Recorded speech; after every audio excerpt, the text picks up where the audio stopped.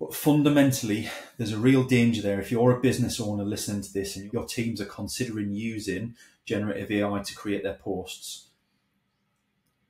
it's obvious, is what I'm going to say, when that's the main part of the process. There has to be a human element in there, substantial human element in there, and an investment of time. That investment of time is the hardest part to carve out because they've got 1,000,001 other things to be doing. And I totally get that.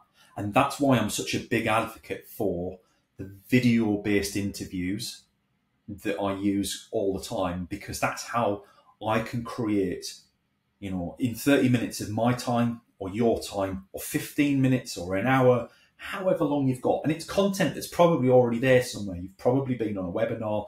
You've probably got a podcast. You've probably done some talks for clients or whatever behind the scenes. It's probably already there to a certain extent. 30 minutes of your time on average, a week, a fortnight, a month, doesn't matter.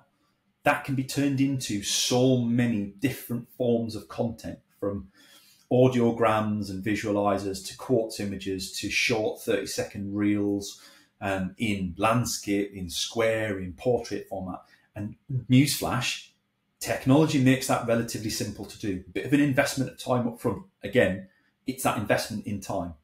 Not everybody has it. Not everybody wants to make time for it. And we struggle to prioritize it. But if you've done that groundwork, all of a sudden your team has 200 or 300 digital assets that they can post out across all of their social media channels without too much repetition of each other.